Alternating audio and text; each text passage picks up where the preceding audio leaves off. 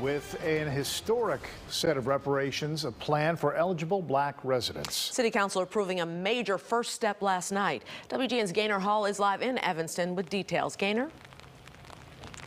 Yeah, Ray and Micah, the effort took a big step forward last night, but one alderman says it's reparations in name only.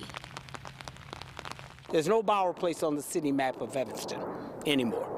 The story of Bauer Place is part of Carlos B. Sutton's family history. He says what's now a parking lot across from Willard Elementary School is where his grandfather built his home, but was forced to move it to Foster Street. Sometime around 1927, they told the people, the residents, they could have their house, but they couldn't have the land.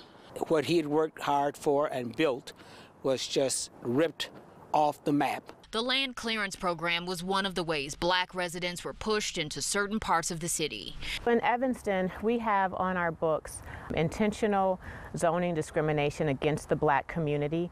Alderman Robin Rue Simmons has led the reparations effort. In 2019, the City Council voted to commit $10 million collected from its tax on recreational marijuana sales. And last night, the council voted 8-1 to allocate the first $400,000 for a housing program providing up to $25,000 to black home buyers or home owners. Alderman Cicely Fleming was the lone no vote. She says reparations are long overdue, but this isn't it. As a housing program, I think it's great. As a reparations program, this falls very flat to me. Nothing would be enough for the kinds of discrimination that my family endured over the years that they've been in this community. But Sutton believes the plan is a start, and he says elderly residents should be prioritized. For all of us who are closer to a casket than we are to obtaining a new mortgage, we need that kind of relief, and we need it now.